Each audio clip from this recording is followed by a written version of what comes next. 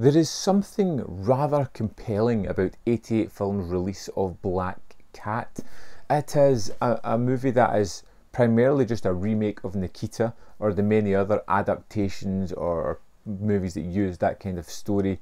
It feels like a knockoff, you know, that way you're looking at something and it doesn't quite feel genuine. It feels as if something that's kind of riffing or copying the best parts of something else, but not quite doing it as well as it was done in the original. That's kind of Black Cat. We're thrown into the life of Catherine at the start of this one, a kind of wayward, vagrant woman who is working in a diner. She gets caught up in some trouble and then ends up killing a couple of people.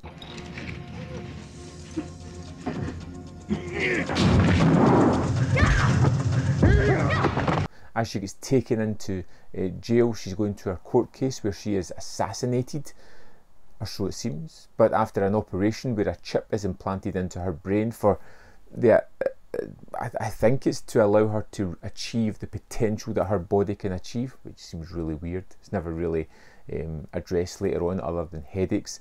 She is trained to become a government assassin for a shadowy group. Ready?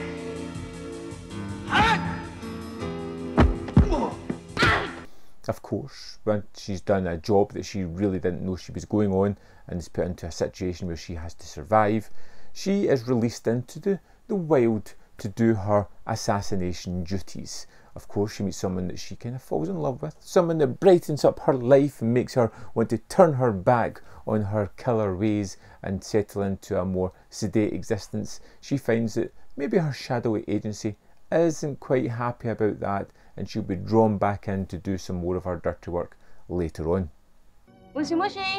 Black Cat ready for action. Your target will be at the Hot Springs waterfall in 5 minutes. It's a familiar story. It's one that was reused a lot in the 90s, and it was something that never quite, well, matched the original of Nikita, which I thought was pretty fantastic. Black Cat is an interesting film. It has some decent action set pieces. Not a lot of gunfights, not a lot of hand-to-hand combat, which was surprising. It's more just about a woman's tenacity to do her duties and hopefully survive as well.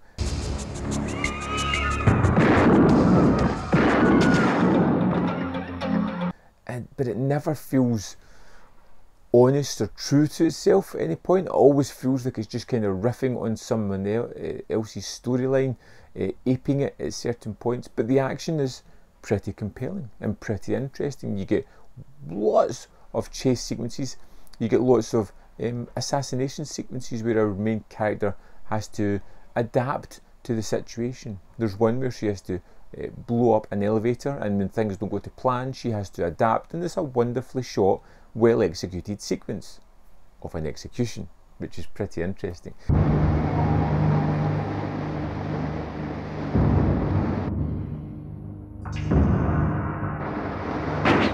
Typical tropes in this one that feel a little bit ham-fisted. The character whom she must fall in love with, wouldn't you believe it, he has a strange medical condition where his heart is on the opposite side of his chest.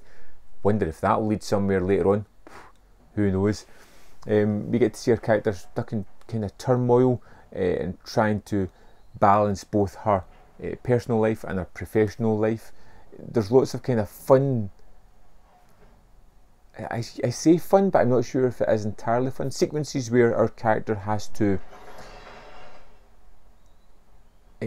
evade her boyfriend for a little while. You know, like, I need to go make a phone call, jump in a car, drive somewhere, kill someone, come back and just be like, whew, what a phone call.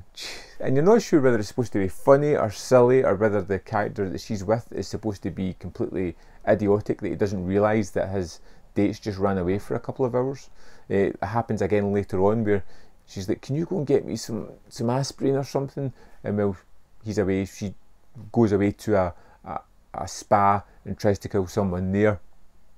And you're just like, wow, this someone here is not shuffling with a full deck, almost, because this just seems completely ludicrous. And the film is itself strangely compelling. It's somewhat interesting and fun. It's a solid 3 out of 5 kind of movie, but it never excels. It never gets anywhere close to other variations of this story.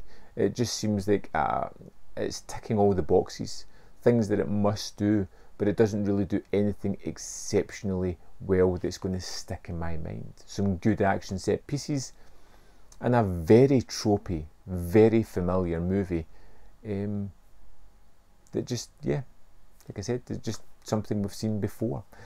I would love to know your thoughts on Black Cat, whether you love it, hate it, whatever. Let me know in the comment box below so we can have a little talk about this movie. As always, there is more content up here that you can see more of my stuff. If you want to click that like button, all kinds of weird and magical stuff happen behind the scenes, which is just terrific. And if you want to join me on membership program or the Patreon, that would be amazing. Thanks for watching, and I'll see you next time on Man v Film.